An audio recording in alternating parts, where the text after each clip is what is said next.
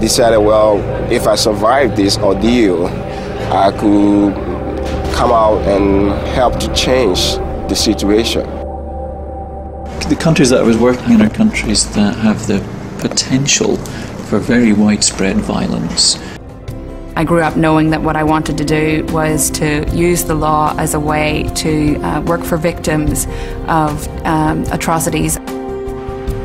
I always knew that I wanted to have an international career, considering that in all difficulty, there is an opportunity.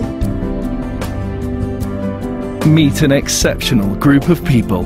Each is a Rotary World Peace Fellow, graduate of a unique academic program that's dedicated to a simple proposition. The best way to build peace is to train a new generation of peacemakers.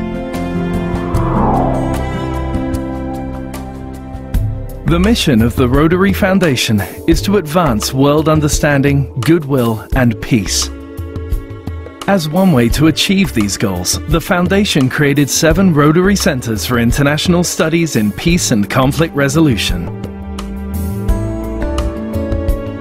The centers in the United States, Argentina, England, Japan, and Australia offer a master's degree program in a variety of study areas. I had an incredible time as a World Peace Fellow in Argentina in 2005 to 2007. I was at the University of Queensland, and I was also at the University of California in Berkeley.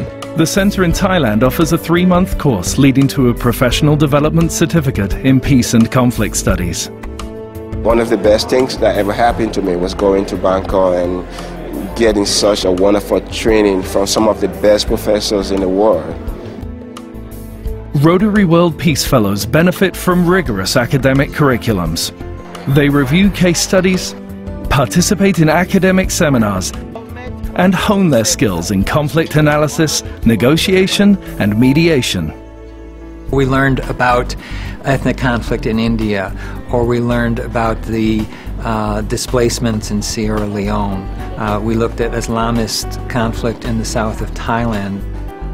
One of the things that the Peace Centre universities appreciate is that the Peace Fellows bring with them a great deal of practical experience themselves. The fields that are covered within the program are anywhere from teachers to lawyers to government officials to development work. What I find about Rotary and how they chose the Peace Fellows was that there is someone for everything, nearly, and that's exactly what the world needs. From Lebanon, from Australia, from the Gaza Strip, from everywhere. They've been everywhere. They've experienced the issues firsthand. The interaction between participants in the classroom is always incredibly dynamic, energetic, active, controversial, often argumentative. To be in one room and fight and debate and disagree and agree and about issues of the world just makes you learn things really quickly. And that learning doesn't happen only in the classroom. Equally important are the program's field studies, where Peace Fellows get practical experience in implementing the lessons they've learned. The applied field experience is the core of the program. I went to West Africa, where I assessed sensitive issues like women and conflict in Senegal and Ivory Coast. I went to Nepal and worked with International Alert, looking at the role of institutions like the World Bank and the Asian Development Bank. I was able to spend a month in The Hague as part of my applied field experience. Each year, up to 110 Rotary World Peace Fellowships are offered on a competitive basis. It was not an immensely complicated process to apply for it. I had a connection already with a Rotarian, and that was my first link. I started the process with the Rotary Club of Nkwazi in Zambia, who gave me all the necessary support in order for me to meet the application requirements. Because the fellowship program pays for virtually all expenses, it attracts a wide range of applicants.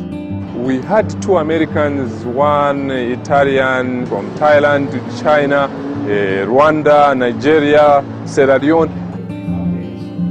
Rotary Peace Fellowships are a powerful force for career advancement. It's very interesting, I think, to people that I actually have a degree that relates to peace and conflict resolution. Program graduates stay in constant contact. Today we have like a network that we use to talk about issues affecting the world. Most important, World Peace Fellows return to their fields with new knowledge and skills they can apply immediately. When I started working for Interpol at the United Nations, I already had the background to understand international relations. I work as a democratic governance officer in the United Nations mission in Timor-Leste. We find out how the state should operate to best serve the people. I'm a project manager in the BBC World Service Trust. The people here are all making programs by and for Bangladesh, and my job is really to sort of link all the different programs that we're making. The Rotary Centres for International Studies in Peace and Conflict Resolution, building peace by training a new generation of peacemakers. Endorsing the concept of peace is not an easy task, and yet Rotary does that. Peace sounds theoretical, and people sometimes take it for granted, but it's a huge investment.